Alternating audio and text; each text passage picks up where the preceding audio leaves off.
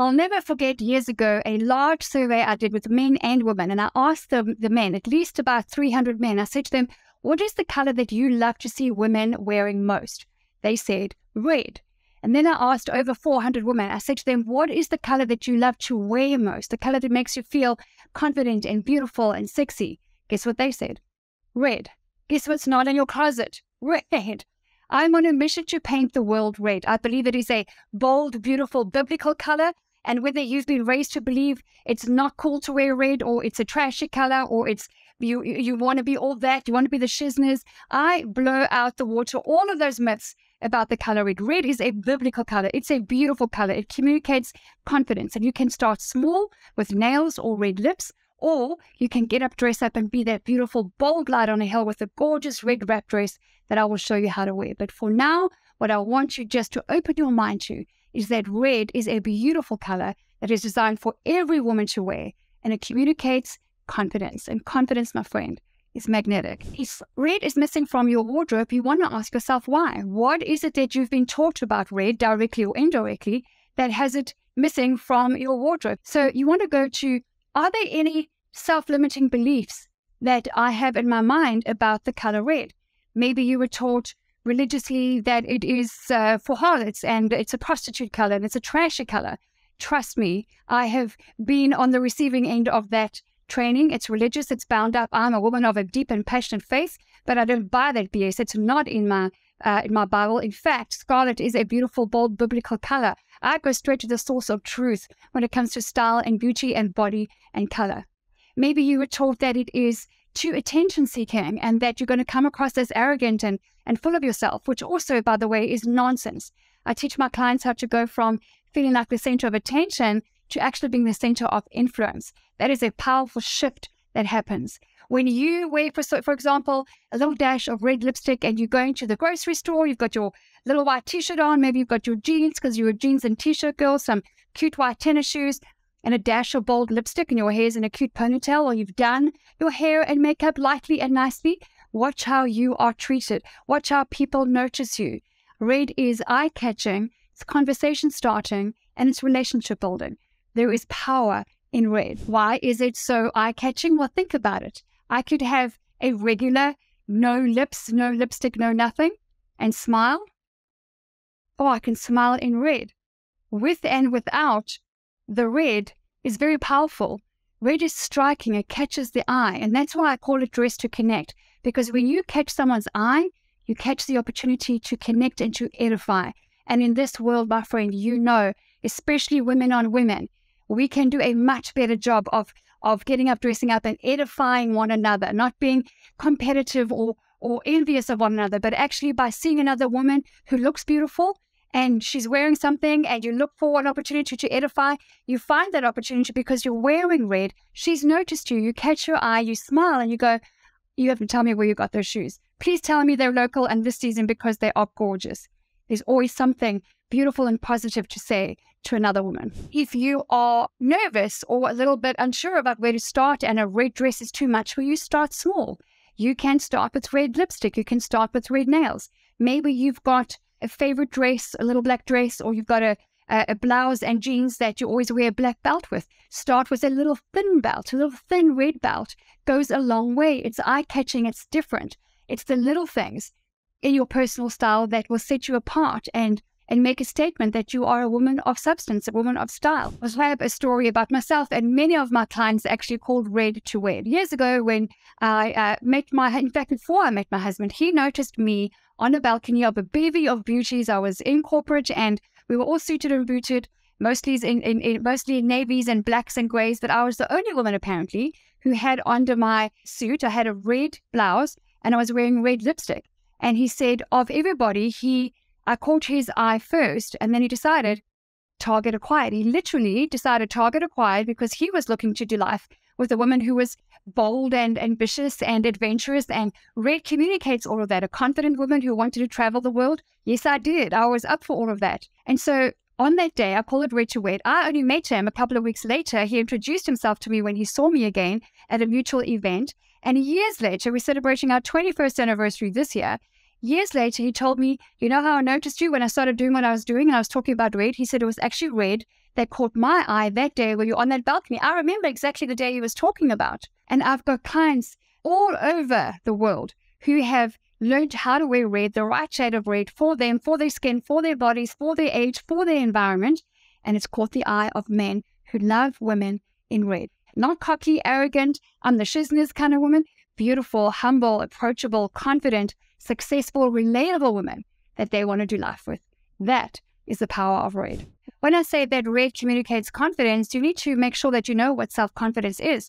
Confidence is rooted in the Latin word fidere, which means trust. So self-confidence means self-trust. How much do you trust yourself to go out there and go on that date, or to go out there and have that meeting, or to get up, dress up, and to homeschool your kids? That's what self-confidence means. I've got homeschooling moms who started putting their hair in a high ponytail, a little bit of mascara on and red lipstick, and they've said to me, Linda, all I did was put on mascara and a bit of red lipstick, and my kids are giving me more attention. They're giving me more respect. They're listening to me more. They're doing their assignments without any complaints. Since I've been wearing red lipstick, since I put on a red t-shirt, since I put on a cute summer red dress, that's what happens in the home.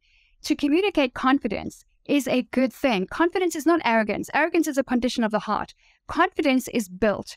And one of the things that builds confidence is personal style and the color red and preparation and taking action. And our identity obviously is a huge part of our self-confidence. Our self-esteem is our own personal evaluation of our own self-worth. That's self-esteem. I believe that's a gift that is given to us, our identity. Self-confidence is built upon that. And self-confidence is built. It's not given. It's not this natural thing that we can summon and just demand on the spot. No, confidence is built because it's trust in yourself. Self-esteem is trust in your creator. Self-confidence is trust in yourself.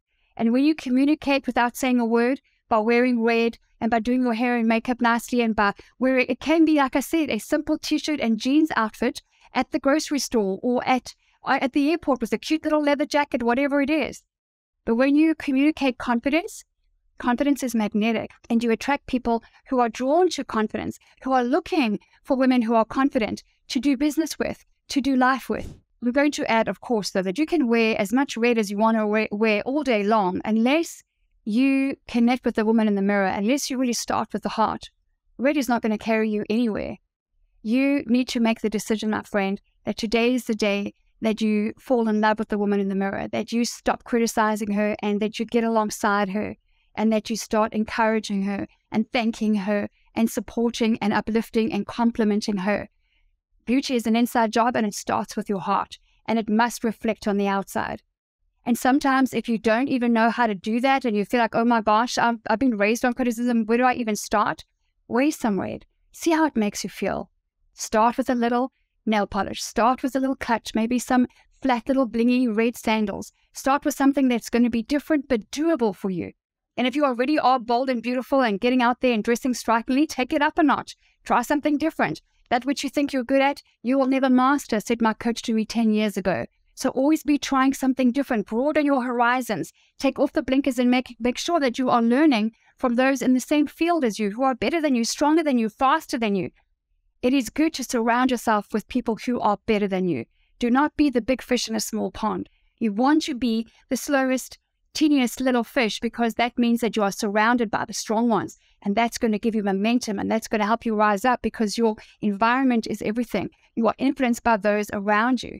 Let me end off here. Let me show you how you can wear lovely jewelry, and you can wear something simple like my white silk blouse I have on right now with a dash of bold red lipstick. Or maybe you are attending a really important online meeting and you want to stand out. It is smart to stand out, and red communicates confidence, because confidence attracts attention and attracts people and opportunities your way.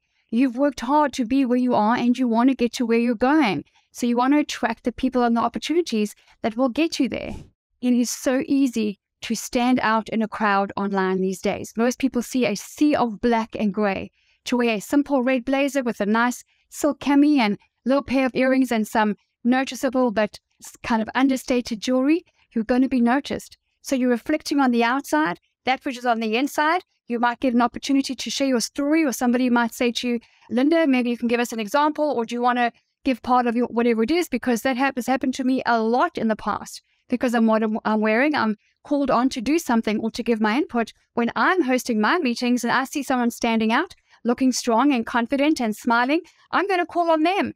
This, by the way, is also how my clients nail their Zoom interviews. Monique landed a job on the spot on her Zoom interview, where they even decided to cancel the next 2 interviews online based on how she was dressed and how she was using color and posture and nonverbal to communicate confidence and competence. Red communicates confidence, and everybody loves a confident person. And red, of course, is for love.